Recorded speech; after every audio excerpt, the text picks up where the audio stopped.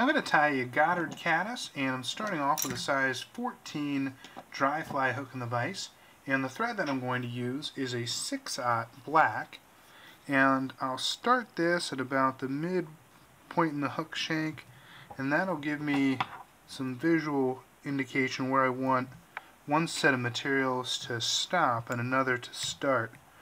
I'll wrap down to about the bend in the hook and then leave my thread at the point or so, and I'll be putting deer hair for most of the body, and to help that stay in place I'm going to add a drop of head cement, or I'm sorry, Zap-A-Gap, to the threads here on the back, and then when that sets up it'll help again keep that deer hair in place. I'm going to use a short fine deer hair for this, and this is in a natural color, it's not dyed. I want to take off a clump that's about the same size as the gape in the hook there. So I'll remove it from the hide and trim the tips. I won't be using those, I don't need to stack it. I do want to remove any of the under fur so that it flares properly. And when I set this on, I'm not going to spin it. I'll set it on so that the butt sections come to about the eye in the hook, and I'm just going to take 2 wraps and I'll pull straight down, and I'll continue to hold the back of it so that it doesn't spin, it stays in place. And when I draw it tight, when it's not going to go anywhere, then I can push all of this material back and take a couple of wraps to hold it in place. One more clump will finish out the body, so I'll come back to my deer hair and take off a size that's about the same as I did in the first batch, and go through the same process of trimming it from the hide, clipping the tips, and removing the under fur. In this case I do want to spin it, so I'll go through the same 2 wraps softly, pull straight down, and this time I'll let it go and allow it to spin around the hook shank. When it stops moving, it's in, so I can compress it, and this is where that Zap-A-Gap really helps so it doesn't slide off the back of your hook. Take some wraps here in front of the clump, and I'll bring the thread up, whip finish it, and remove it. And I do that for a couple of reasons.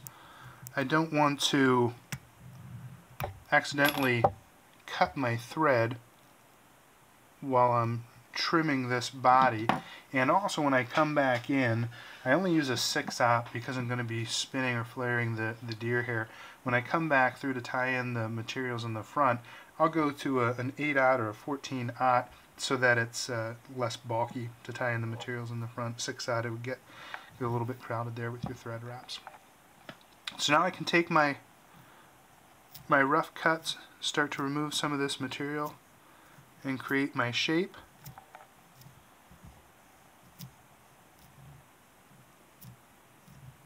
A good straight cut on the bottom will relieve that material around the gape in the hook.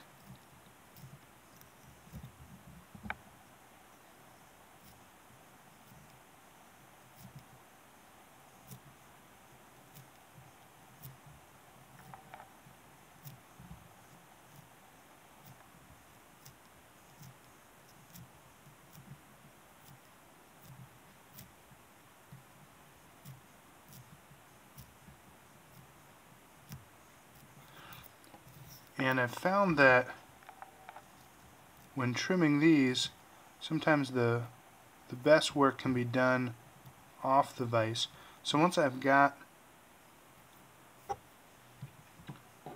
a bunch of material removed, I'll come back through, take it out of the vise, and I'll gather up the ends and I'll hold it at about the bend in the hook. Then I can take an angled cut back on either side, and that'll help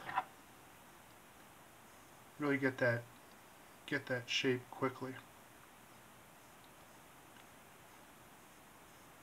In the interest of full disclosure, I am one that probably trims more than I should, so before I'm left with a bare hook, I'm going to quit while I'm ahead. And now I can reattach my thread. So again, I'll come in with a lighter thread. In this case, I've got a black 14/0 already on spool, so I'll just reattach it. And again, if you wanted to use an 8/0 or a 70 or something like that, you certainly can. So I'll back my thread to about the midway point. Now I can tie in my antenna, and for this I've got kind of a junk drawer where I put oversized hackle and just material that is scrap or that didn't fit whatever I was doing for the day. And I've got a piece of furnace hackle in this case, and I'm stripping off the material towards the tip. And when I expose the stem, what I'm looking for is about a 2-inch section that is somewhat uniform, although it's tapered. Try to find a 2-inch section that is close in the same size, and remove it, and then I'll double this over, try to align the ends,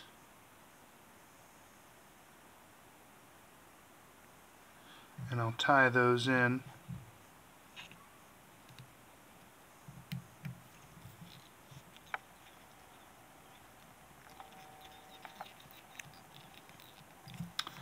And now I'll tie in my hackle, and now I'll do that with a regular or correctly sized furnace hackle. I'll strip away the pieces on the bottom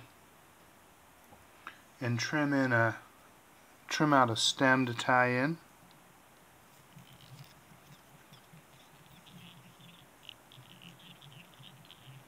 Tie that back. Now you can wrap as is, but I like to throw some peacock herl in there. So I'll take 2 strands of my peacock herl, trim the ends so that, again, they're even and good to tie in.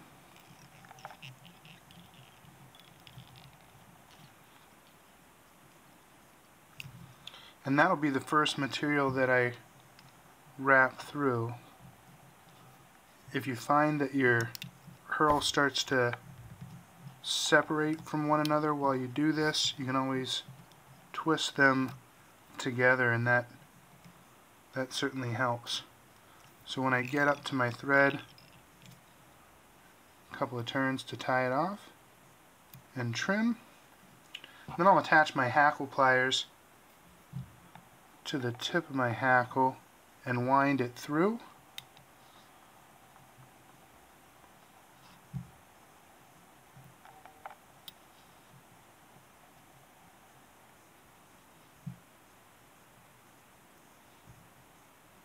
And when I get to my thread, take a couple of turns over and trim it.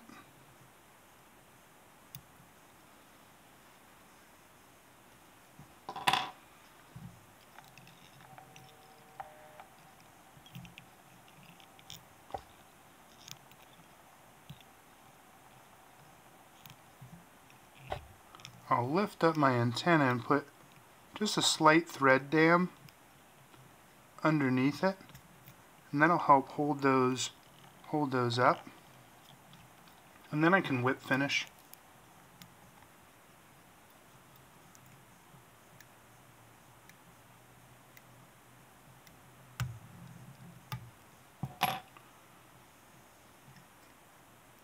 Trim the thread.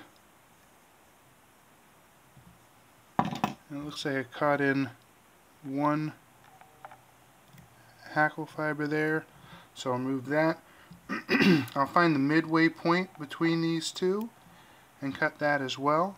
Sometimes they'll get twisted and just kind of help them apart, and also trim them to a rough length here. And once I have those separated, I'll put just a drop of drop of head cement just on the threads there a bit.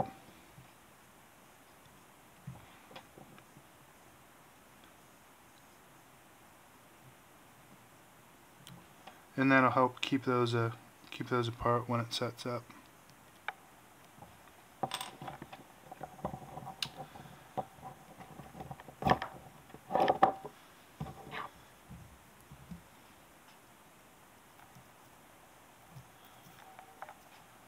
And that is a Goddard Caddis.